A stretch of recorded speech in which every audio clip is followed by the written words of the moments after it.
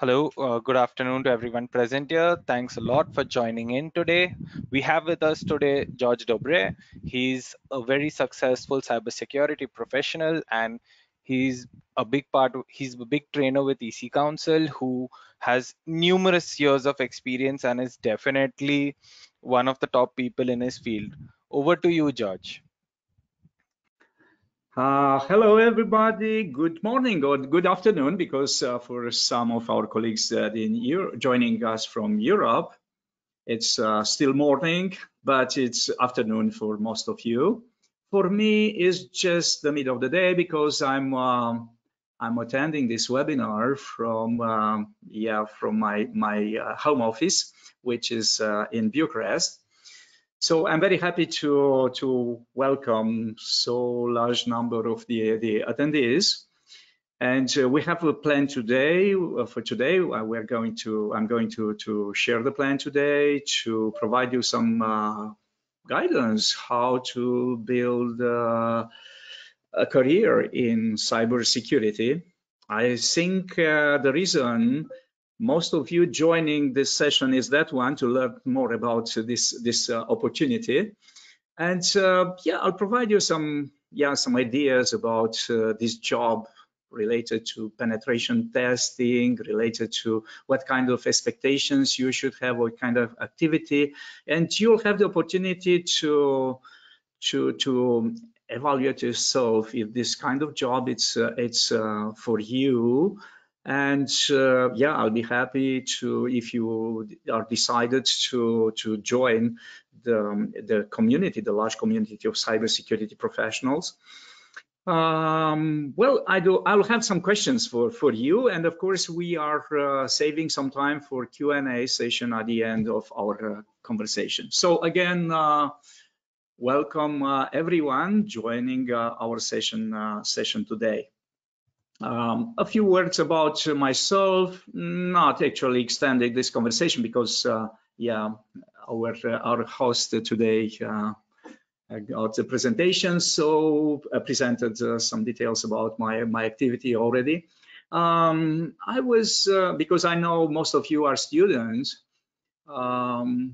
I was spending myself 15 years as a faculty staff before starting my consulting business in IT. I was focusing anytime mostly on cybersecurity, and I'm providing consultancy and training services for large organizations like U.S. Army, Department of Defense in UK. I'm actually delivering trainer sessions, to help some other guys to become trainers in cybersecurity. And I can share as well some activities that I do consider very relevant for preparation of the careers. For example, just before coronavirus outbreak, I was visiting Northumbria University in UK, and we had a meeting there with an association of educators, professors, representing different colleges and universities in UK, how to set up the activity of cybersecurity preparation and how to include in the curricula of the university, different universities, such cybersecurity preparation programs. It was a very successful today's meeting. Maybe I'll share something more about this kind of activity we had there. So I'll start my presentation. Actually saying a big thank you to all people involved in IT services, and cybersecurity is just part of this domain, large domain of activity. We are talking a lot about the contribution of the doctors, nurses in keeping people healthy during the coronavirus outbreak. And we have to tell thank you for all people involved in this kind of activity, but including as well the IT guys, because The IT guys are bringing a relevant contribution in making people to connect each other, to connect to their businesses during those very difficult times. If we're talking about the landscape of coronavirus outbreak, so we do understand there are some relevant attacks, because we're talking about cybersecurity today, right? And there are some relevant attacks. Maybe you'll I'll tell you a bit more about those particular attacks. I have here actually the representation generated by Interpol. So presenting actually some common attacks we are seeing more frequently those days, because again the attackers are taking advantage anytime of some opportunities, and the outbreak representing seeing so many people connected and working from home, it's really opportunities, representing a really opportunity for the attacker to try to steal information, to steal data, to compromise our assets, and so on. And we're seeing different some specific attacks, like people enabling the attackers enabling malicious domains, online scams and phishing attacks, data harvesting malware, and vulnerabilities related to this environment, working from home. And we have a checklist provided by Interpol as well, how to provide a decent security, how to avoid attack, how to expose, how to avoid data exposure, data leakage, and compromising our valuable assets. But the reaction of different organizations to the coronavirus outbreak environment, it's very, very different. We have to discuss, we have to consider as well a different type of cultures of organizations which are actually considering to implement information security countermeasures in order to better protect their assets. My question is, if you're considering to work in cybersecurity and information security field, actually, which company you would like to work for? Yeah, there are 4 different types of attacks. Yeah, conservative companies. Some companies considering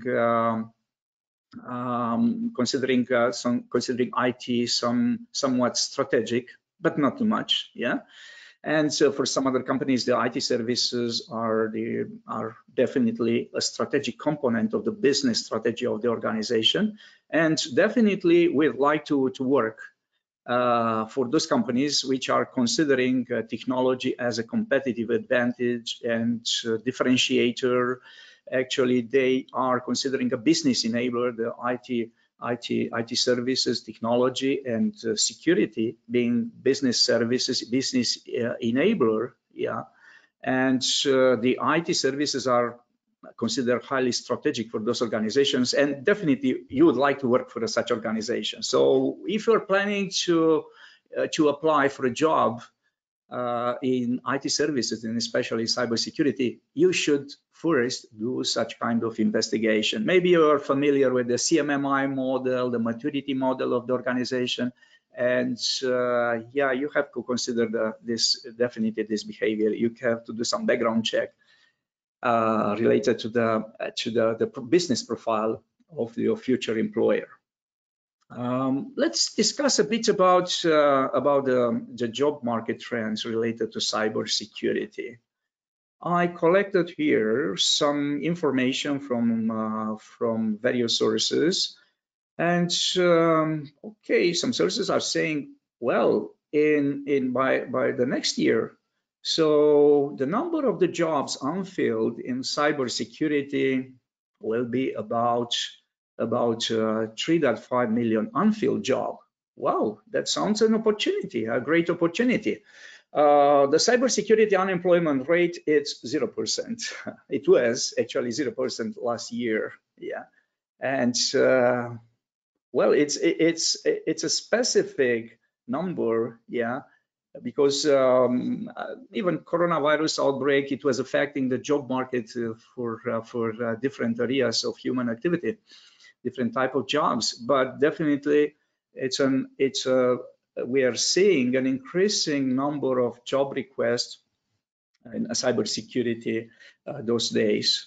And cybersecurity engineers, for example, okay, I have to admit this is a top level job. It's not for beginners. Yeah, you have to be very well prepared, yeah, in order to apply for such job.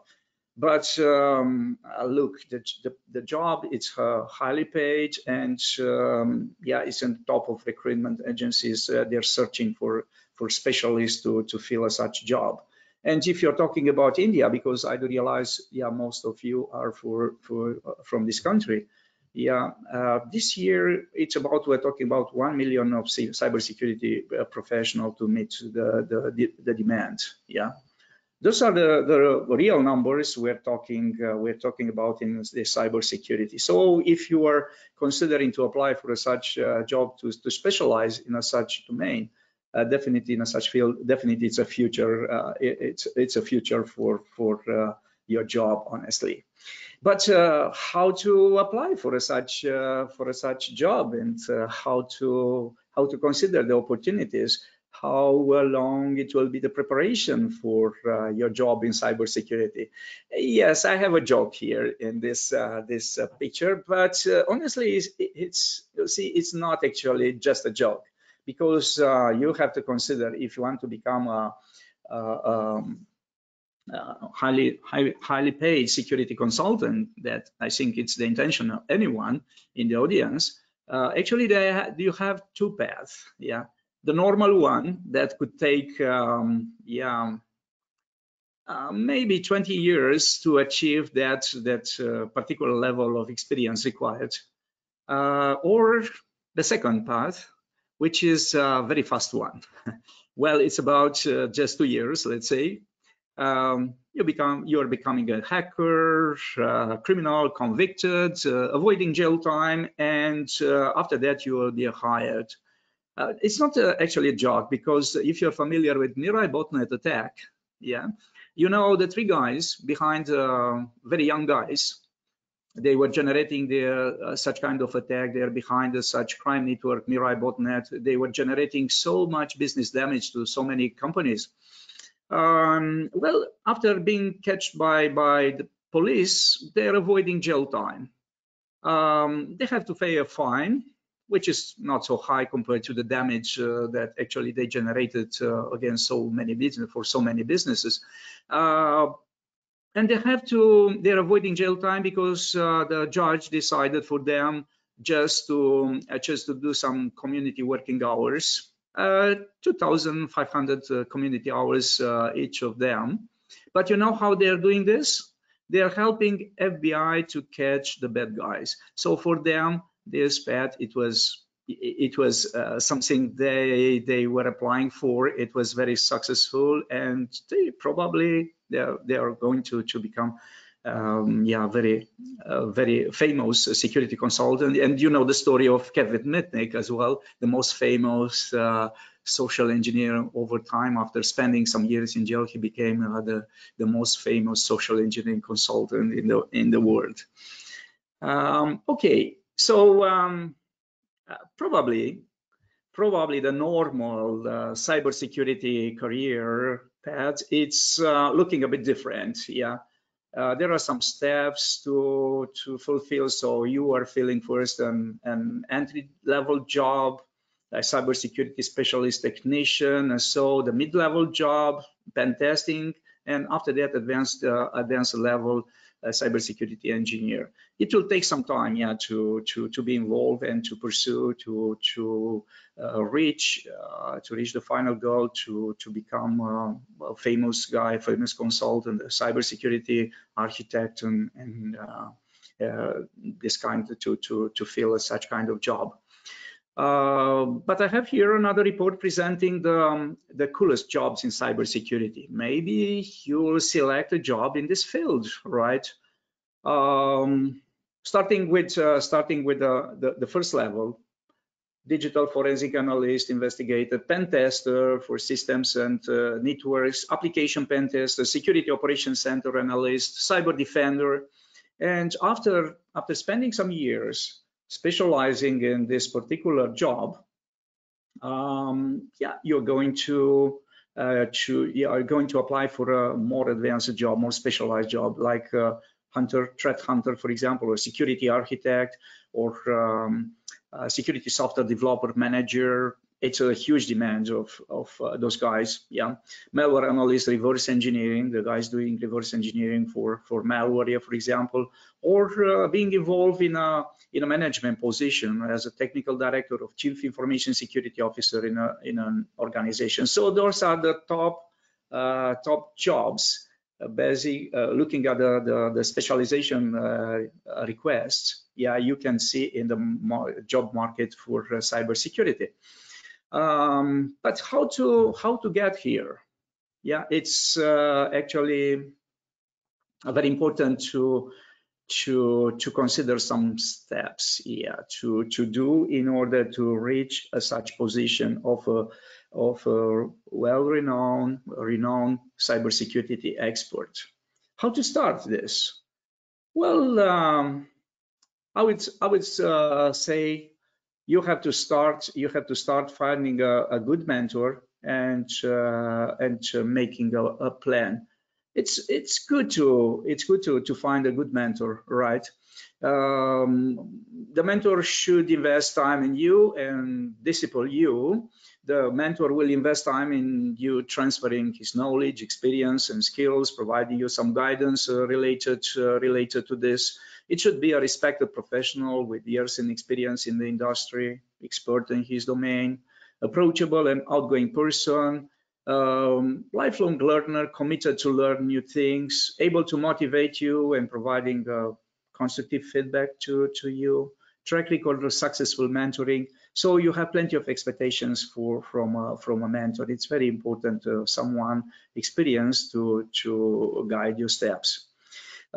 Second, you have to select your area of specialization. Yeah, because we're not talking about script kiddies. Yeah, don't be just a script kiddie in cybersecurity. You are not a real specialist on this. Yeah, a lot of jobs are automated nowadays. And if you're looking for jobs that may be subject of automation, so maybe you are not picking the right job. Yeah, for example, first line of incident response may be automated. Yeah, machine learning algorithms could take guided decisions. Well, probably there is no feature for such job. However, we can't remove the human factor in malware reverse engineering and digital forensics, for example, because there is no opportunity to replace, at least for instance, by AI and machine learning, the activity of humans, experience of humans. Well, AI and machine learning could help your job, but could not replace you. Yeah. For example, another example, if you're going to apply for a job, to prepare for a job like purple team, pen testing, probably the automated tools will the tools can automate the vulnerability scanning, for example, but individuals with both offensive and defensive skills are actually not so. We cannot find so easy. So the very specialized jobs, being members of purple team. This is actually you have to select your specialization. So the top specialization: reverse engineer, digital forensic, incident response, red or purple team, threat analytics, threat hunting, pen tester, specialized guy, security developer. Another step, to advance, in this objective, to prepare for the being a cybersecurity specialist.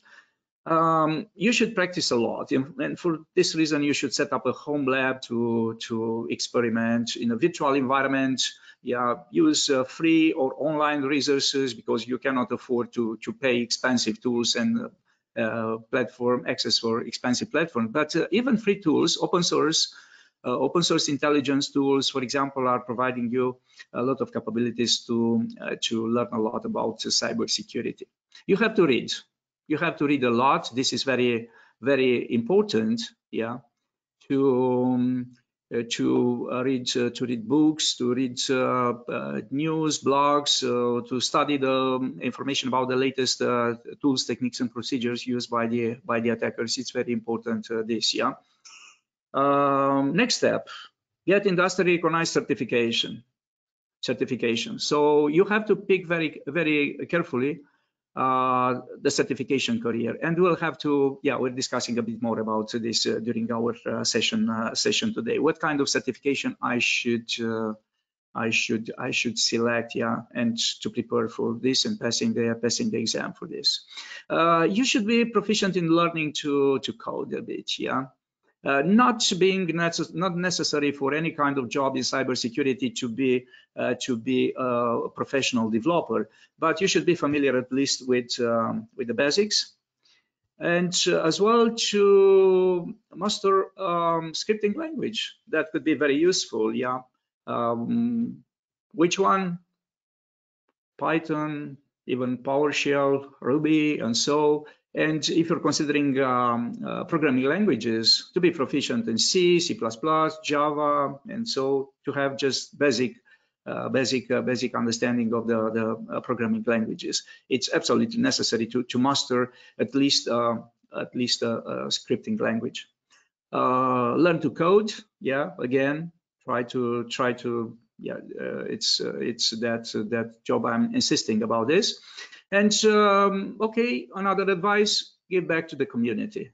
Just to be not just a consumer for the information related to cybersecurity tools, techniques, and procedures, and so on, but you should give back. So get involved into open source projects to contribute code, donate time and money, share your skills and knowledge with others, help and mentor new starters, go to attend security conferences, speak on security conferences. Okay, we have to admit we have everything online nowadays, but it's accessible, and you are definitely invited to do this. Skills required: it's just about the skills, technical skills and soft skills. We did review some requirements in the previous slide. You need to be in possession of technical skills, fundamental knowledge of IT system, information security, network administration, operation system, and so web application and coding scripting skills. But it's very important as well to manage some soft skills, analytical skills. Yeah, you should be in a position of knowledge related to the techniques for this. You need some writing ability, yeah, because you have to prepare some reports, some articles, and so it's very important to this. Communication skills are very important. Most of the jobs in cybersecurity are team jobs, so not just an individual job, yeah. So communication skills are very important. No one can do a big project by himself. Yeah, he should be involved in a team. Yeah, with different expertise, different people with different skills working together in a team. Yeah, determination. Yeah, to determination. Yeah, to do the job. Yeah, determination. Because sometimes we have to be patient. You have to be a balanced person. Testing until you'll be able to discover some vulnerabilities. So it's not if you're a nervous person, the cybersecurity specialization, it's actually not for you, honestly. Passionate about continuous learning, yeah, definitely, because anytime you should be familiar with the news in this field, and the news are coming overnight. Yeah, ethical thinking, to be an ethical person, a very ethical person, and collaborative and approachable. So those are some soft skills required if you want to apply for a career in cybersecurity. How does a future cybersecurity career looks like? So there are some there are some activities and domains that you should consider first, identifying the opportunities related to this. For example, specialization on this field of Internet of Things is very important. A lot of challenges related to this sector. We're lacking so many people, yeah, being able to handle security and Internet of Things world. AI, artificial intelligence, is another very challenging, and there is a huge demand of a specialist in this domain. Ethical hacking, yeah, pen testing, ethical hacking, yeah. And I do have in this slide some basic responsibilities related to each of those three domains, which are, I would say, challenging domain, and we need a lot of specialized people in order to fill the request and for the jobs in those domains. I would like to present you, for example, something related to a track, vulnerability assessment and penetration testing track, which is provided by EC Council. Yeah. For example, you are starting with ethical hacking, because we are supposed to be familiar with the certified network defender knowledge in most of the situations if you are not a beginner. Many people are starting from here, ethical hacking, and there are some exams, yeah, to prove your knowledge. I'll tell you immediately something about this, and after that you go to ECSA to learn more about how to prepare a pen testing project, how to prepare the deliverable of the project, how to agree everything with the customer, because you are serving the customer. Your activity should provide a high value to the customer. They're expecting this to provide you remediation guidance for their vulnerability. And the LPT is the final assessment, the final exam, Licensed Penetration Tester Master. And after that, pursuing as a Licensed Penetration Tester Master, you are a certified penetration tester, so you can apply for an important job into this career of as a penetration tester and doing security testing. But everything has a start, yeah, and I'll show you something more about, and tell you more about ethical hacking, because the guys at EC Council, our colleagues from EC Council, they do have even a special offer for you.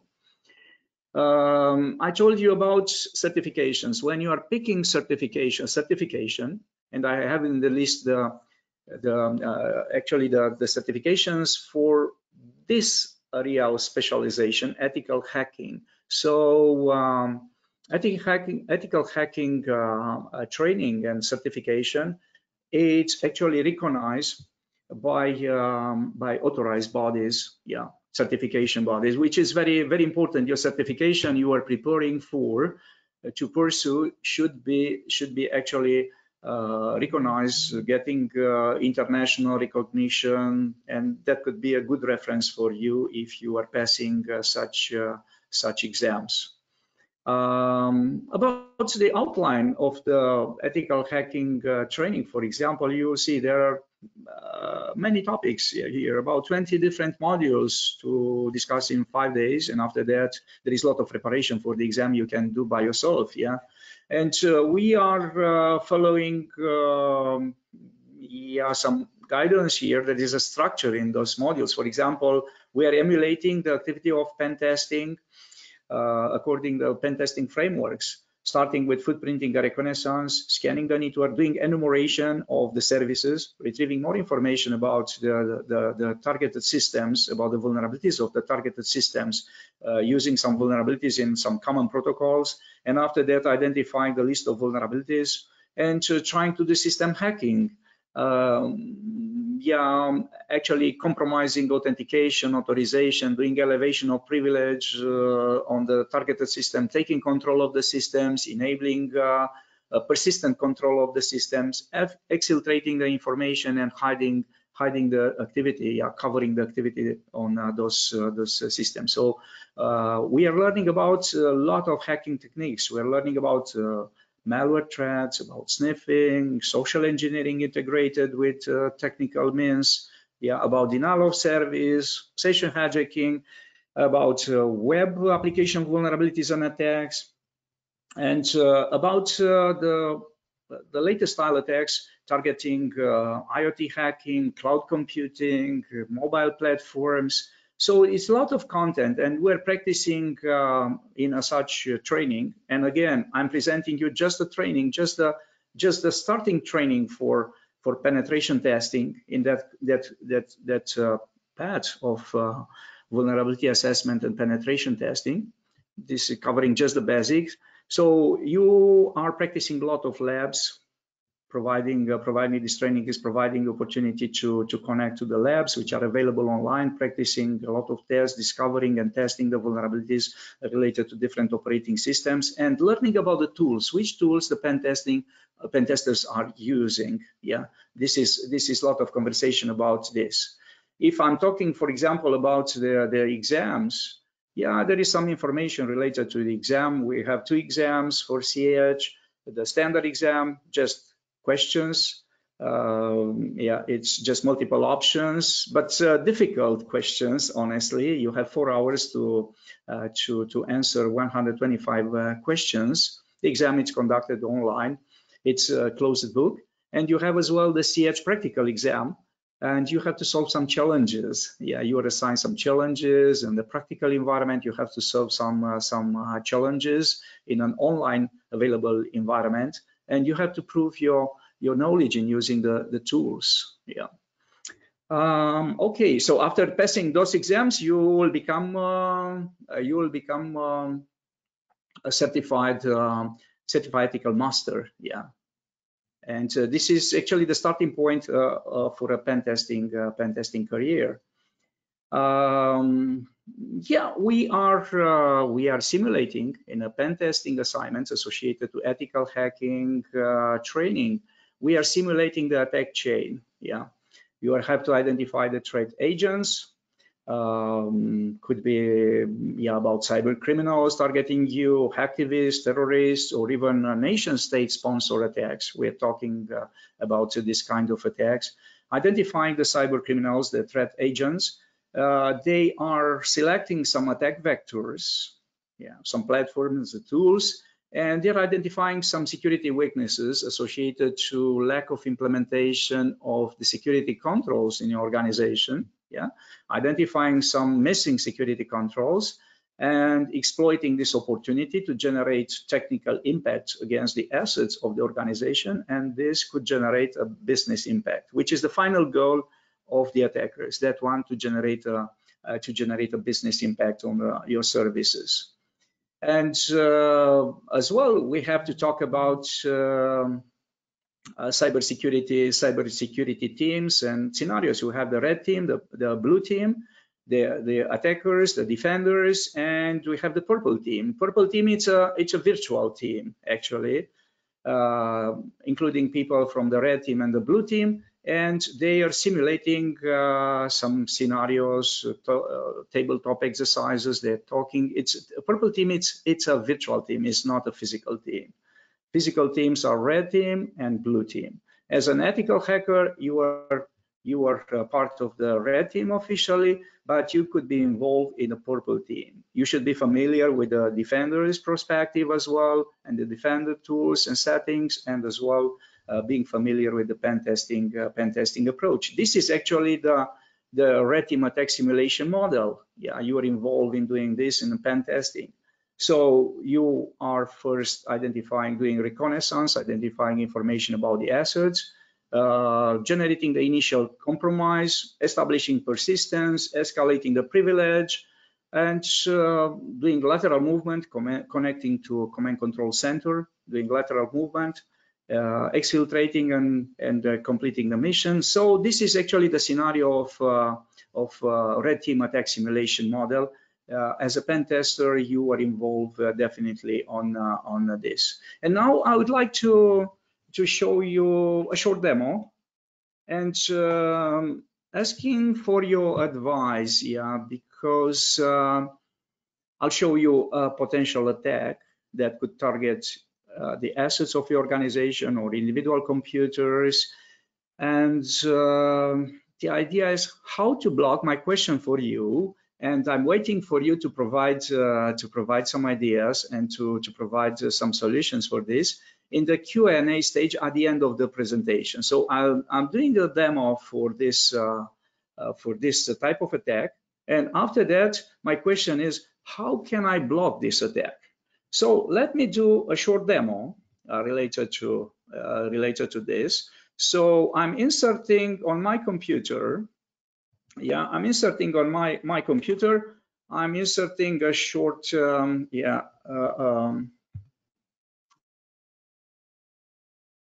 just 1 second. On my computer, I'm inserting a USB device. You cannot see my device, but you have to believe me, because I did receive as a gift a USB device, looking very nice, high capacity, and I'm tempted to use it on my computer. Another scenario may be that one to find this somewhere near the entrance, and there is a small label on it displaying secret or confidential or salary or something like this. I would like to see what is there. Even I did attend previously the training, security awareness training, and I do understand the risk associated to this activity. But I'm a human, right? And I'm vulnerable. I want to see what's happening with this. Yeah, and I'm now inserting.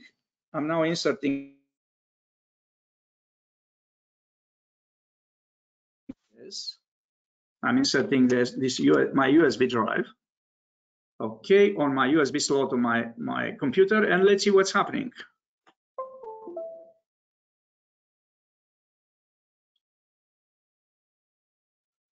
Wow, it's apparently it's happening something unattended on my computer, because now I'm expected to be prompted. Wow, what's happening on my computer? My computer got hacked. So it was not possible for me to avoid such attack. So in the same time, okay, I'm stopping this this demo. Yeah, singing and dancing, and okay.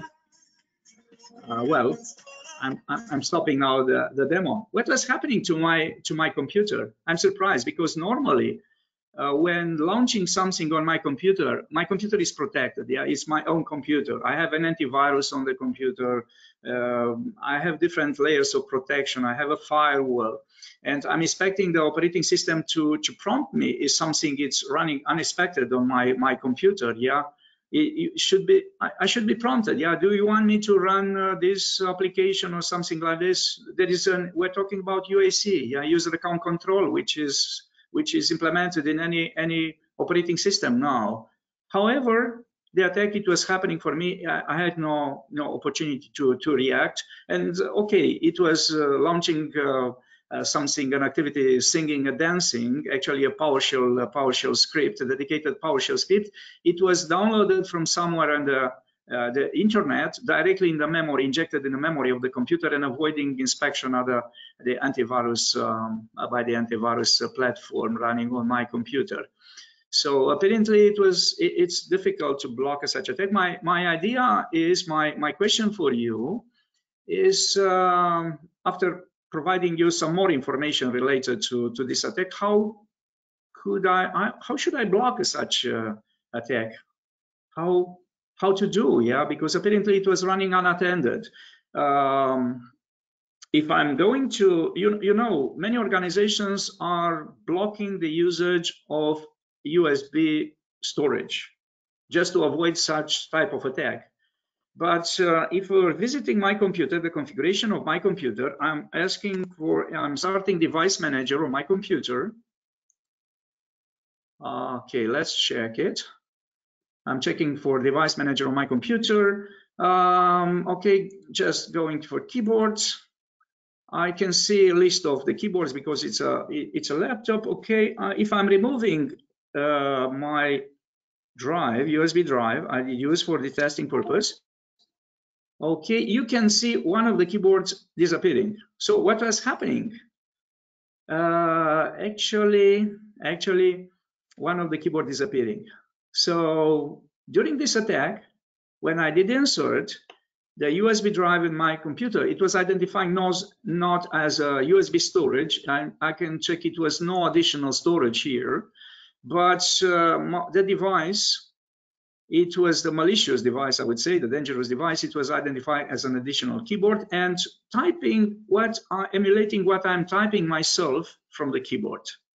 And for this reason, the antivirus, it was not so efficient. And it was launching my scripts running on this device, because it's about the device. Maybe some of you familiar with this one. It's about rubber ducky. Yeah. Rubber ducky, it's a dedicated pen testing device we're using to test the vulnerabilities in the network. And there is a micro SD storage on this, and I'm storing there some scripts, compiled scripts, and the scripts are running automatically, emulating what I'm typing from the keyboard myself. Yeah.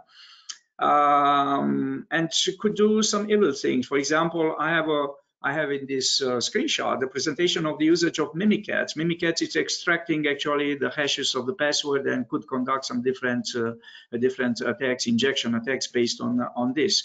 My script, it was I would say yeah, a bit more decent, because actually it was actually just running a script, singing, dancing, doing some network reconnaissance on my computer, and yeah, the damage it was created was not so high. That could be higher. Honestly, could be higher such impact. And yeah, I have some other examples how to use a such device for pen testing. Yeah, just an example, this one.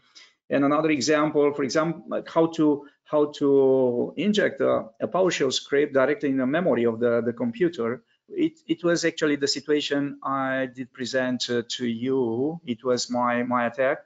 And this kind of attack is bypassing antivirus, intrusion, yeah, IPS systems, IDS, firewalls, leave no evidence on the system if you are actually injecting directly the code in the memory of the computer. It was the behavior I did present you. So my question for this short demo is that my question for you is that how should I block this? Maybe you'll have the conversation. Please prepare to have such conversation in the last stage of our conversation at the end of the presentation, when we are handling some questions. Yeah. I would like to ask your opinion. Yeah, how should I block such attack? Yeah, it's possible to block such attack. Seems to be very dangerous, and some traditional techniques are not working anymore. Yeah. Okay, so we'll have a conversation at the end of the presentation related to this. I simulated a pen testing activity. And now let's see the flow, yeah, when conducting a pen testing simulation. What are the steps, yeah, to simulate the steps involved in the activity of red team when conducting penetration testing, analyzing attack scenarios. The phases are reconnaissance, and we're using some tools like Metasploit, Shodan, Focam, Altego, and so we have a list of and on the screen you have a list of the popular tools that you are expected to be familiar with those tools when conducting pen testing. Yeah, vulnerability scanning, yeah, for example, Equinetics or Nessus, and so. Exploitation, Metasploit, it's basically a very popular platform to do this. SQL Map, so Burp Suite proxy platform to generate exploits against the target systems. And after that, privilege exploitation, taking control of the systems using different techniques. Meterpreter, yeah, it's a very popular or BIF exploitation, browser exploitation framework. And after playing such exercise, taking control of the systems and analyzing the vulnerabilities and the opportunities to exploit the vulnerabilities, yeah, there is a conversation with the blue team guys in the organization in that scenario of the purple team. Yeah. And it will be a conversation which are actually the most efficient techniques in order to block such particular attack. And I would like to simulate such conversation at the end of the session today, right? The pen testing approach, you should be familiar with this as well, different stages of the pen testing approach. Yeah. First of all, be familiar. Readiness is very important. Analyzing the configuration, analyzing the baseline of configuration of your targeted system, the customer network. Because remember, you in a pen testing scenario, you are simulating actually the activity of real hackers, but you have to conduct this in a legitimate mode. You need an agreement, and you know the most important the difference between the activity of a pen tester and a real attacker is the existence of an agreement. Yeah. Otherwise, you are using the same tool. You are simulating the same attack techniques. So this is actually what you are doing. And you are analyzing the steps. Yeah. For example, what is doing application penetration test? What kind of steps are included in this? Ethical hacking and advanced persistent threat test. What we're doing, or some customized test, because you are agreeing different plans based on the business requirements and the business assets and the business needs of the customers. You are identifying the tests that may be included in a pen testing project. You are simulating different stages using different tools. Okay, so the methodology of ethical hacking recommended by ethical hacking, we do learn about this in the pen testing, in the ethical hacking training. So this is the approach, considering footprinting, scanning, enumeration, vulnerability analysis, identify the vulnerabilities, and after that, doing system hacking using different tools, techniques, and platforms for this. So you need a lot of specialized knowledge related to those tools. This is not coming overnight, so we have to be familiar, to learn the tools, to practice a lot, to experience a lot in your home lab. Yeah, to practice, you have to practice a lot if you want to become a successful pen tester. And emulating those activities, and learn a lot. You have to learn a lot about the latest tools, techniques, and procedures used by the attackers.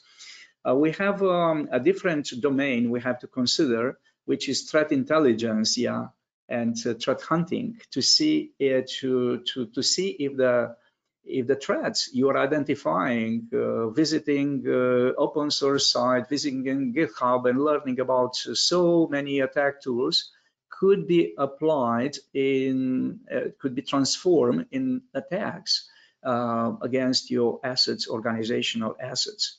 So you have to do a lot of testing for this, trying to get access to the systems, to enable persistent attack. You have to be familiar with a lot of tools. Talking about the tools, so this is just a small collection of tools expected you to be familiar with when doing penetration testing. Maybe some names here are familiar to do. Some tools are more basic, serving a particular purpose. Some other tools like Metasploit, for example, are definitely big platforms, including a lot of capabilities and attack tools, and you can simulate different attack scenarios. Platform like Maltego, for example, are very complex one. And you should be familiar with all those tools, because every single pen tester is actually building his own toolbox based on the recommendations and experience. Personal experience is very important. And the toolbox of pen testers are not identical. Based on the profile of the activity you are doing, based on the business profile of your customers, based on the personal experience again, and the amount of money you want to spend to invest in buying professional tools, because you are not expecting to do any kind of job just using open source tools. Yes, I do have here just to summarize the conversation about different pen testing scenarios. I want to show you a scenario of a pen testing. Yeah.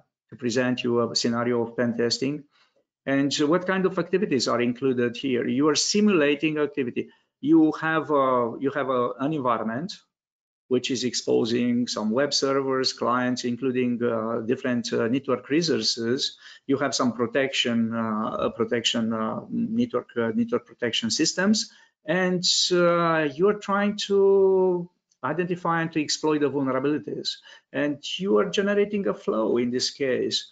Yeah, you can, for example, you're starting to exploit a stored cross-site scripting flow in a watering hole target to inject a hook, yeah, designed to exploit only specific client systems. And this could be available on a web server hosted in DMZ that you can have access to it from outside the organization. And after that, you have to lure the clients in organization to visit that compromised web server hosted and DMZ, sending them phishing emails and so on. Step number 2. And after that, you are using a client-side, we're exploiting client-side vulnerability with Metasploit to take control of to compromise the client machine, visiting your web server. And yeah, there are some steps after that. Actually, you're collecting the information extracted from the client machines to an intranet web server, SharePoint server, and this could be vulnerable, and you are creating opportunities to run some other cross-site scripting attacks on this web server, and targeting some other web servers, and exploiting some other flows, SQL injection potentially, and at the end, exfiltrating all information you collected and compromise the business assets of the organization. This is a normal pen testing scenario. That could be a black box pen testing, because initially you are not provided too much information about the assets of the target organization. You are typically just provided a name, and you have to do everything to build your scenarios, to discover the vulnerabilities and to exploit the vulnerabilities. You have to make a plan related to this, but you have to be familiar with different tools, attack tools and platforms. Yeah, we have just a list here: Burp Suite, browser exploitation framework, cross-site scripting attacks, cross-site request forgery, SQL map tool, and so you should build some code. This is very important, to build some HTML code involved in the step 1 and step 5. And to be familiar with the cross-site scripting attacks as well. So this is a scenario that actually could be a real scenario of penetration testing activity. Okay, I would like to have more time to simulate such some attacks. You have to test a lot, and this is something that could be something normal for the activity of a pen tester. You should not rely just on a single protection level that you could recommend to the customer, because again, the customers are expecting from you to provide them guidance how to fix the vulnerability. They know they are vulnerable. They are not paying you in a pen testing project just to display them, just to show them they are vulnerable.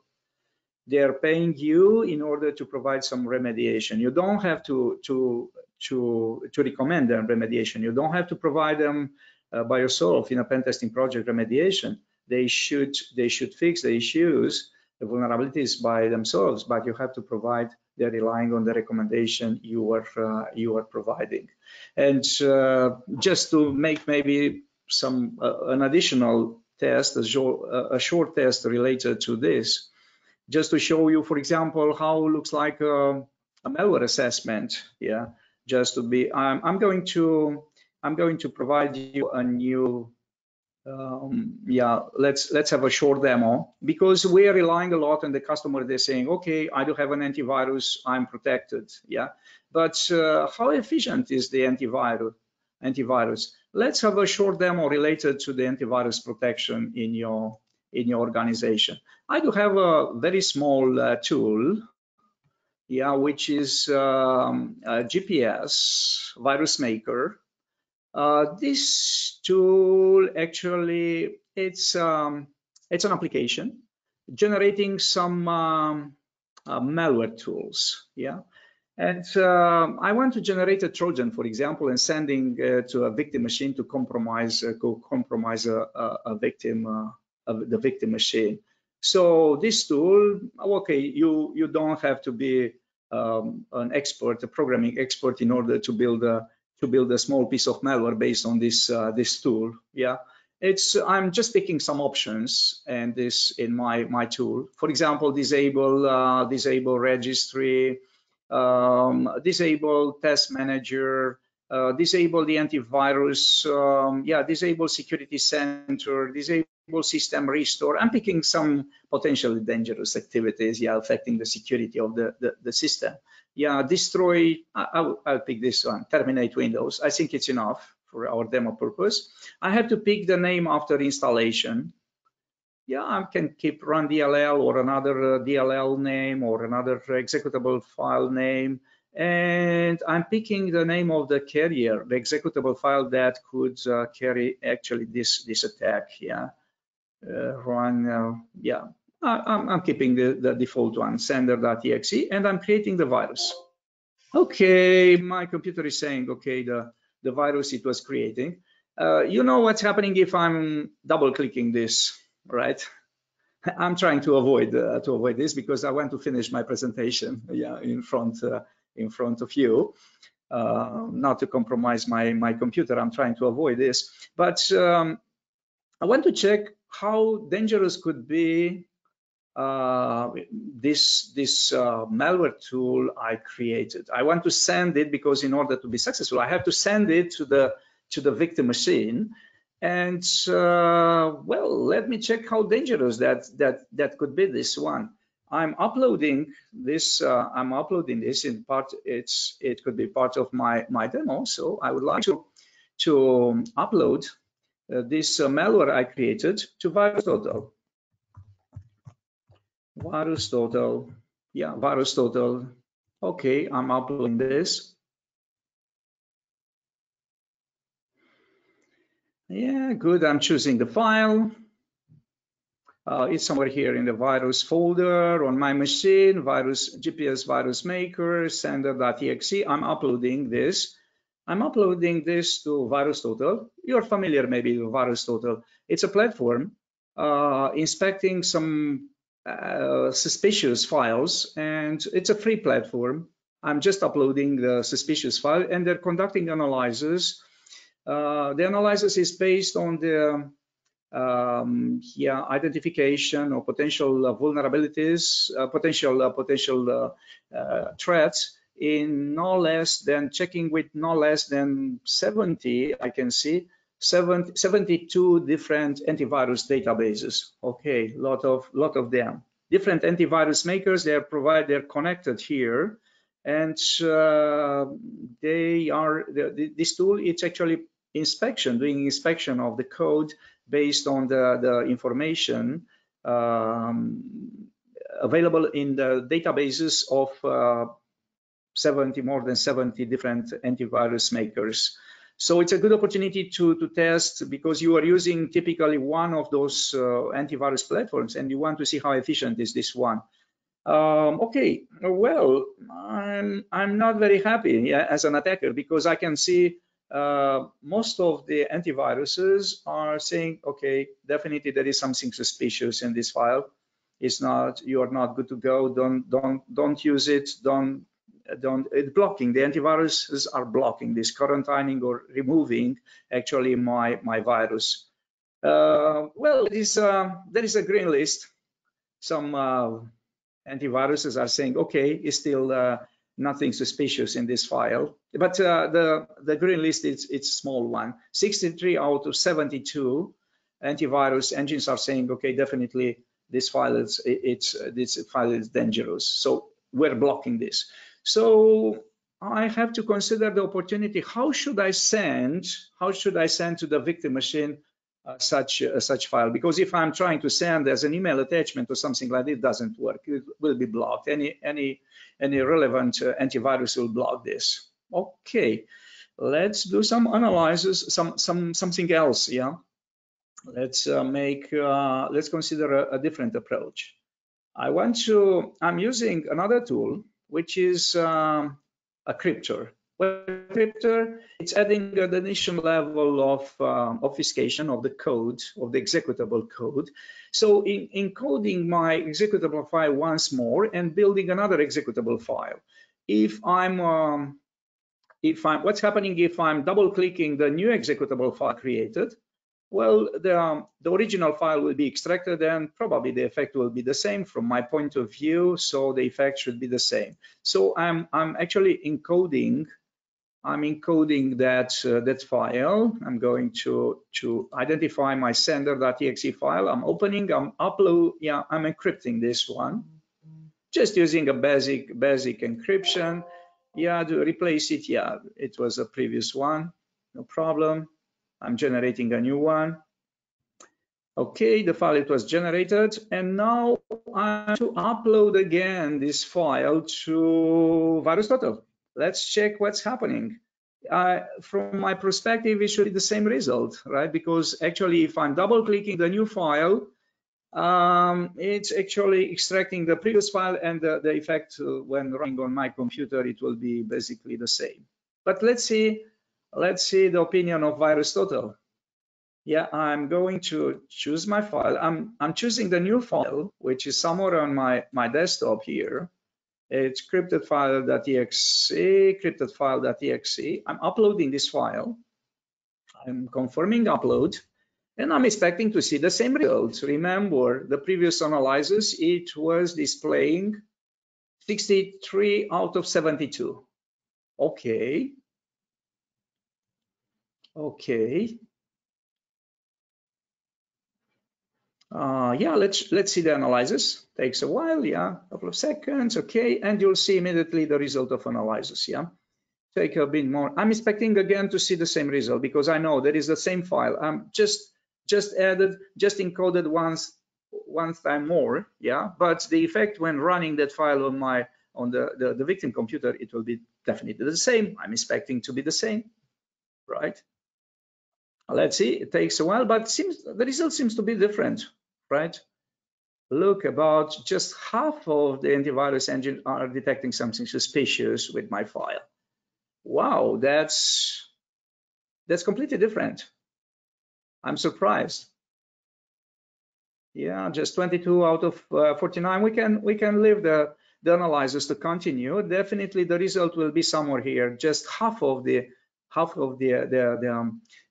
scanning engines are detecting something suspicious in this file. So it was so easy to bypass the protection using so many. If I'm using so many antivirus platforms, yeah, some of the antivirus platforms are vulnerable.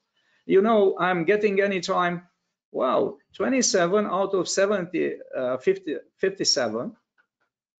Just basically less than half were detecting there is something suspicious with this file. So the green list, it's a big one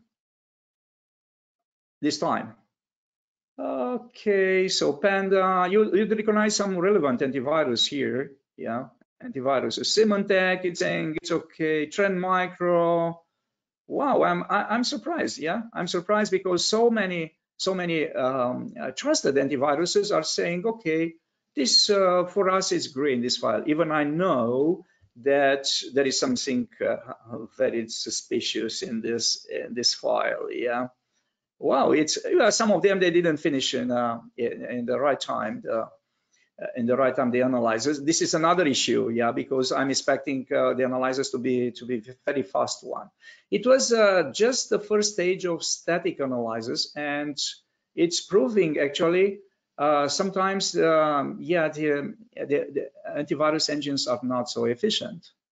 And I did use just a very basic technique, building an executable file and to send it to the victim machine in order to compromise the victim machine. But it's not actually the common scenario you are expecting in real life for malware, because a lot of attacks are generated by malware. So the entry point for malware in the most of the situations is the phishing email, and not considering to send an executable file in attachment. So maybe in a couple of minutes, I'll share another a scenario of a real malware attack. And just to prove, you must be familiar with the attack styles and to be prepared to handle actually those attacks. So I have a situation. I have a case presented by McAfee. I think I want to share an example. I do have some examples even related to related coronavirus outbreak, because I told you anytime the attackers are taking advantage of some particular event, some particular behavior, in order to confuse the victims and to use social engineering techniques to create more confusions for the victims. I do have, for example, a such scenario presented by McAfee about a virus, a macro virus. We're not talking about executable files to send, as in my previous example, but how looks like a modern attack. Yeah, you should be familiar as a pen tester with this, to emulate and to provide guidance to your customers to defend against such attacks. So it was about a document, an email, a particular email, pretending to, at the time when we had 2 years ago, we had Olympic Games in South Korea, and it was revealed at the time a particular attack. Yeah, it was spreading an email claiming to be sent by the National Counterterrorism Authority in South Korea, an email using Korean language and having as an attachment a Word document including in Korean language. Nothing suspicious so far, right? Because expected to see such messages sent by the government organizations to like a warning from helping people to provide better protection and so on. Let's analyze this message. It was seen first time in December 29. 2 years ago, and the email, phishing email, it was apparently sent from this email address, which is the address of National Counterterrorism Center in South Korea. So looking as a legitimate organization, legitimate email, a legit email, and it was a Word document attached to this document in Korean language. So nothing suspicious so far. Some people, they tried to open this document, so expecting a document in Korean language at the time, expecting this agency to send such email in Korean language. And people trying to open this document, they were seeing just obfuscated content. Just obfuscated content. That means, okay, what to do in order to open the document? You know, it was a command there. Enable content to adjust this document to your version of Microsoft Word. And you are familiar because by default, the documents you are receiving by email you can open in protected mode. So in order to open, to change the content or to save the email or so, you have to press the button, enable content. This is a protection technique. But what is happening if you are pressing this button, enable content? You are enabling macros besides removing some other protection barriers. You are enabling macros. And the document, it was including a Visual Basic macro inside. So again, it was no executable attachment, suspicious attachment. It was just a Word document. And the document, it was including an obfuscated Visual Basic macro. And this obfuscated basic difficult to understand. Honestly, what is, even if you are proficient in Visual Basic, that is a bit difficult to understand what is behind.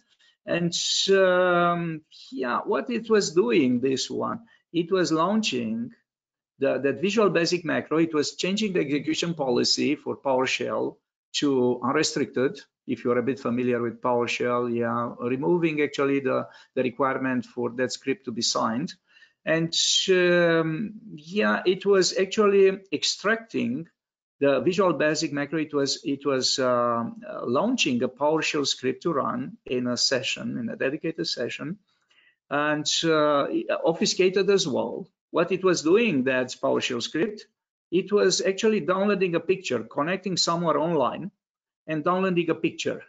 And the picture has embedded, using steganography tool, has embedded another PowerShell script.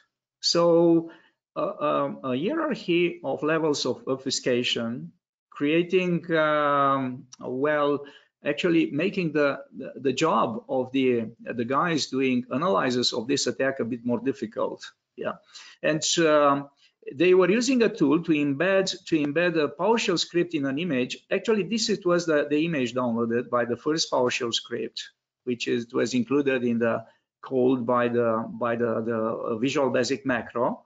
So it was displaying the logo to the document, a header to the document, so nothing suspicious again so far. But it was included a second in this picture. It was included a second PowerShell script. Actually, the tool used to embed the PowerShell script in a picture downloaded from a particular site, it was actually revealed on GitHub just December 20. So the attack, it was active, it was seen on December 29, and the tool, it was invoked PS image, it was actually published on GitHub just 1 week before. So the attackers were working very quickly, yeah, to use. They did learn to use this steganography tool to embed something in an image.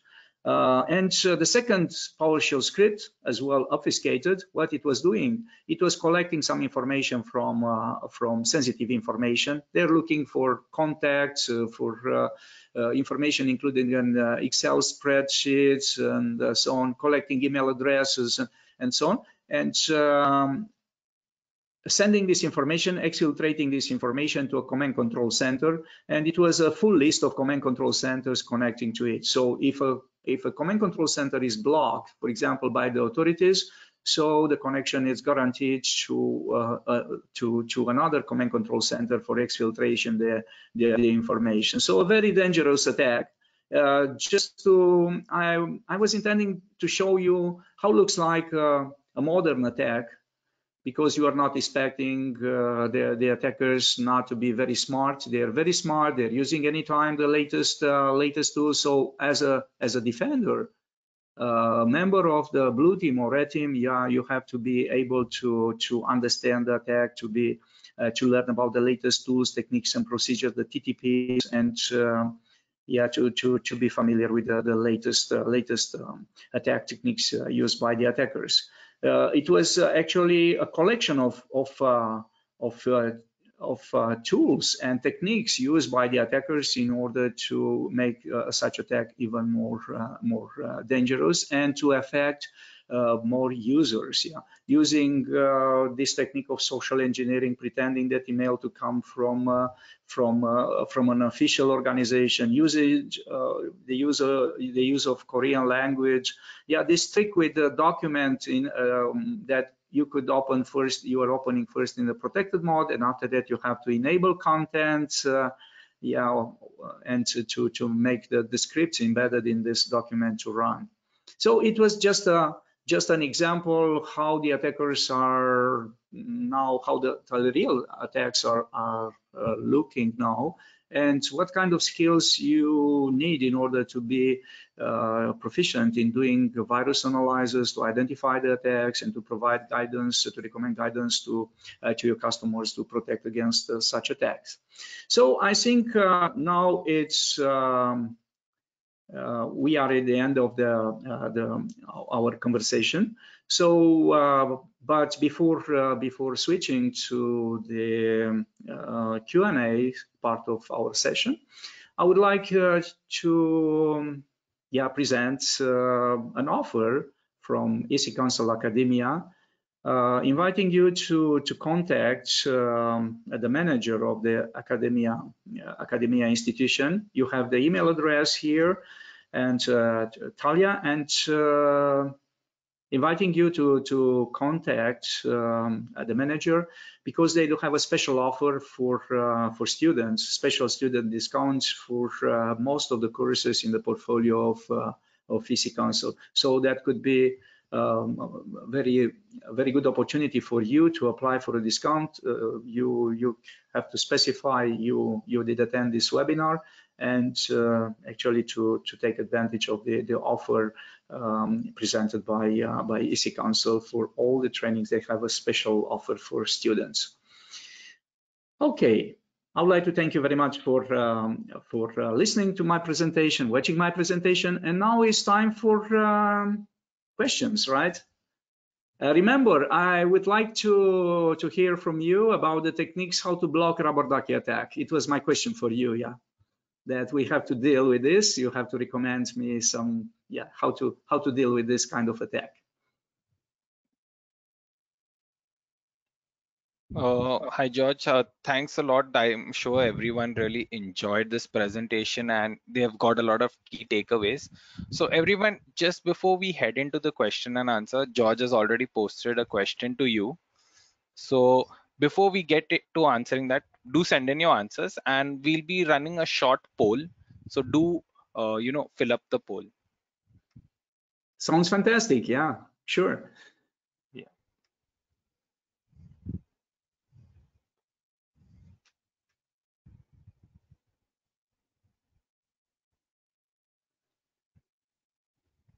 All right, George, we've gotten an answer. The first answer is through USB. There is a malicious code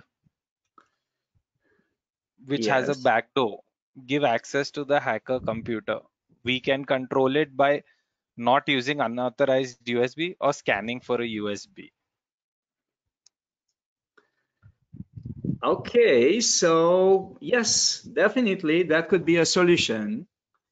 However, we have to keep in mind something, yeah, because the solution to block the USB devices or to block the removable devices cannot be very appropriate, because again, my device is presenting a class ID of a keyboard, and if you are actually blocking the class ID for keyboards, you are limiting the functionality of the computer, yeah.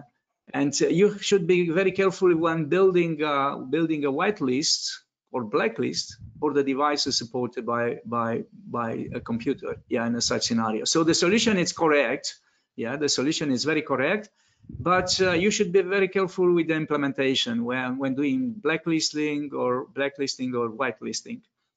Any other answers related to this topic, to my question? Yeah, Just there to, are a couple of answers that have come in, George. So one yeah. is you can use Penteract disguised keyboard detector. That's one. Then another is if you really need to investigate it, you can use a spare Raspberry Pi not connected to the device. Then someone has suggested you can disable auto run, or even test the USB on a donor machine. Yes. Okay. About autorun is disabled by default. Honestly, this is the default behavior for all modern operating systems, including Windows 10. And so autorun is disabled. So, but it's not protecting, yeah, this for the attack. We have to understand this. So I really appreciate the conversation we do have, because autorun it's not helping in this situation, because actually you are simulating what you are typing from the keyboard, and autorun cannot protect against this, because you are typing something by your bow. It's simulating what the user is typing on the keyboard. It's simulating a keyboard. It's not like a program stored in the USB removable drive, removable storage, which is running unattended. So autorun protection is not enabled, is not helping too much for this. There is other answers later to solutions, providing solutions for this my particular question. Yeah, I've gotten another two answers. And the answer is create a GPO that requires password input for all UAC prompts, as that will effectively limit any keyboard emulator to non-privileged access and will prevent assistive devices.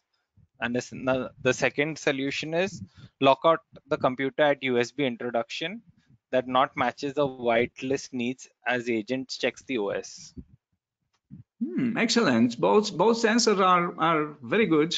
very good answers and providing some very good solutions. Yeah, because definitely you are identifying when you're inserting a new USB device that could be this behavior could be monitored and blocking. Yeah, there are some solutions, including if you're using a Windows machine, advanced threat protection could be enabled. Group policy as well may be used, or some other policy implementation solutions in order to block the installation of some particular devices, limiting the device ID, for example, to some particular devices you do now in the organization. So I'm inviting. I'll show you. Thank you very much, guys, for providing really useful solutions, because there is no single solution. We have to consider maybe more solutions to this. And I'm inviting you even to, I did find something maybe you can analyze a bit this. That could be good. I have a solution for you. Just a second, I'm opening the link somewhere.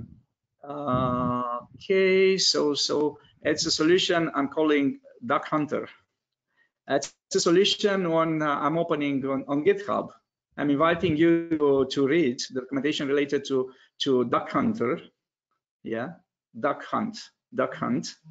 And there is a philosophy of usage of this tool, Duck Hunter, which is available on the code, everything. The tool is downloadable on GitHub.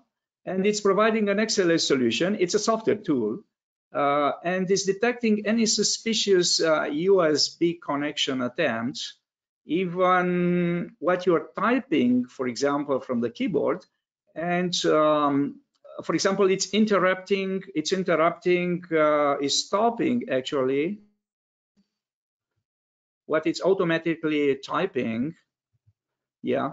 And the attack, it's when you're typing, for example, this script is trying to type PowerShell. The attack is detecting the stop immediately. And in order to type something on the keyboard, you need to enter a password, for example. Yeah, you can enable different protection policy, different levels, paranoid. The keyboard maybe input may be disallowed until the password is input, and the attack would be logged, or normally keyboard input will be temporarily disallowed, and so on.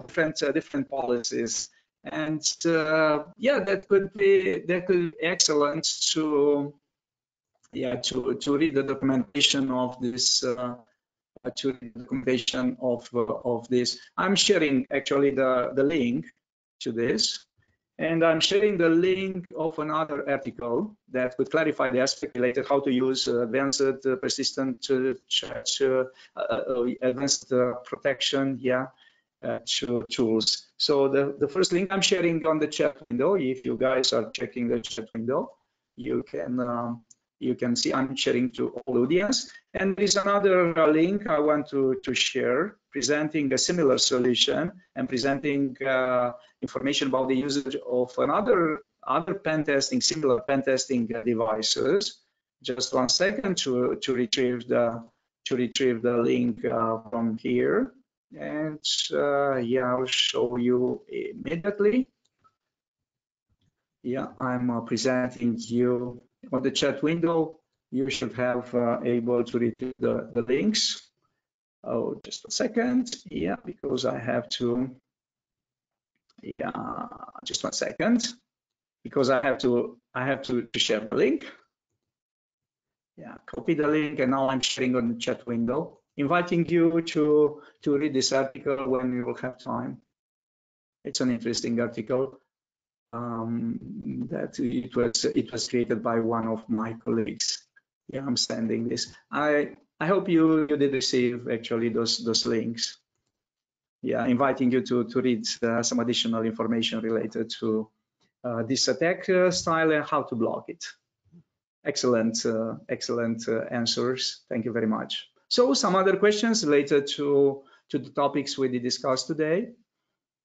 Yeah, George, a couple of people want to know that, if they're starting out in cybersecurity, what would be some courses or what would be certifications that would help them along the way, and how do they go about doing that?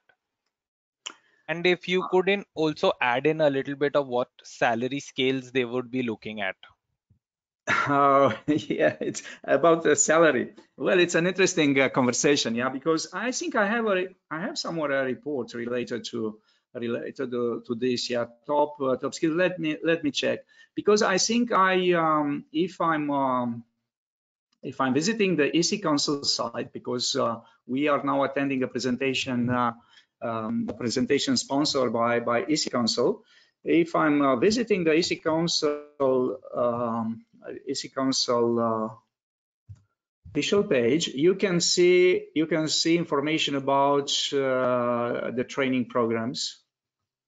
Yeah, just inviting you. There is a large number of programs, all of them related to cybersecurity. You can see, for example, I was visit ecouncil.org, and you can see certifications which are provided by EC Council. In my opinion, EC Council is the organization, the global organization, presenting the largest portfolio of certifications for cybersecurity. And certification, starting with certification for users, yeah, for computer users, for example, fundamentals, certified secure computer user, starting with this. Yeah, and after that, more advanced certification going to, yeah, for example, we are talking now about ethical hacking, certifications related to computer forensics, pen testing certification. There is a flow, yeah, to follow for each of those certifications. And yeah, if there are certifications for defenders, for the blue team members, like, for example, SOC analyst, threat intelligence analyst, incident handlers. So certifications for encryption specialists, disaster recovery specialists. There are plenty of certifications, and there is a flow for each of them. If I'm opening, for example, yeah, let me open here.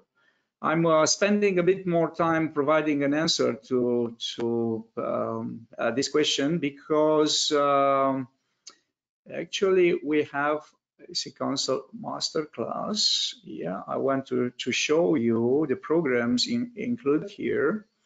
Okay, Pentester, CH. Yeah, let me check for this, because you'll see the path of certification. Yeah, it's very important to consider the certification path. There are some paths, as I did show you. Okay, it's here. It should be in the bottom of this. Okay, about the certification track, for example, including CH, including ECSA, including, and you have the options to go for CHFI. So definitely, I'm inviting you. I cannot find that representation, graphical representation, maybe to get to. Remember, I did show you. I can go to my presentation just to display this a bit. Yeah, it was about the track. Yeah, you have to identify some tracks and not apply just for individual certification. So first of all, you have to apply for. I do show you the certification track here. For example, for vulnerability assessment and penetration testing. I'm displaying you again this one. And yeah, there is a flow. You're starting with ethical hacking, and after that ECSA, and after that LPT. So what it's very important for the certification path you are choosing. We are talking about job related certifications. So we are not learning about a product or a platform. So now we are focusing on the job role. Yeah, the job role of an ethical hacker, the job role of a pen tester, the job role of a penetration tester. And so, of course, you can consider sometimes a combination between the certifications from different providers, because yeah, there are some different providers of certification paths, and there is a combination when applying a job for a job, yeah, for the different certification that could be in your list. But the most important thing is that one, to apply for the certification which is trusted, which is recognized by the certification bodies. And so, yeah, you can search very easily for this kind of information. For example, the CH has an international recognition. I told you, you can see here Department of Defense in United States. I was providing training services to so many people in the U.S. Army. Yeah, because this certification of CH, it's a certification in the list of official certification recognized by the ministry, by the Department of Defense in the United States as being in the portfolio. They do have a framework for this. There is a list of certifications recognized, yeah, in this for certificate. There is a process of authorizing a certification. There is a long, it will take years, yeah, to analyze the curricula, to accept, to get the international recognition or the particular recognition like military recognition and so forth, some certification. And this is my advice when selecting your certifications you want to pursue, you want to achieve, to apply for well-known certifications which are provided well-known and providing the recognition for you. All right, I think, George, thanks a yeah, I lot. think it was, yeah, I did provide you the right answer for this question. Okay. All right, George, thanks a lot for the webinar today. I'm sure everyone here who has participated and attended it has, gauged a lot from it, understood a lot, and has got further clarity. For those of you whose questions we couldn't get to, do feel free to write to us and we'll contact George and share the answers with you. Thank you everyone for joining in. Have a nice day. Thank you very much for joining the webinar.